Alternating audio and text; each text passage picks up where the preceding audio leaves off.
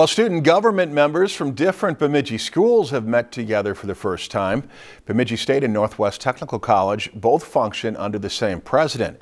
And while both schools may be searching for a new leader right now, as our Jackson Bruner tells us, the students have quite a few ideas of their own. As BSU and NTC Student Senate members shared a table for the first time, the focus was on projects. In the last year, both groups have been hard at work trying to create change. Currently, BSU goes by an ABC grading system, and we have proposed to change it to a plus-minus system, kind of like what they use in high school. NTC students have been trying to upgrade several of the school's rooms. We put all new LED lights in, and we put the drinking fountains in that you can put your water bottle in to cut back on water. Leaders from both sides say the idea of joining together came from a feeling of distance between the two schools. They certainly have their differences. Most of our students that are at NTC are parents and have children, and there's a lot of students at BSU that come straight there from high school. As a four-year school, BSU has better membership stability in its Senate, which helps them stay organized. When we speak, we make sure we put our hands out and you don't speak unless you're called upon,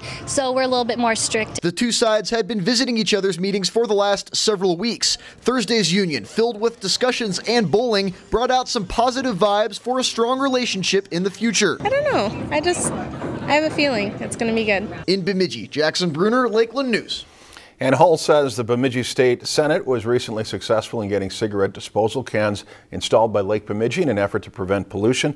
They're also working to remove water bottles from campus.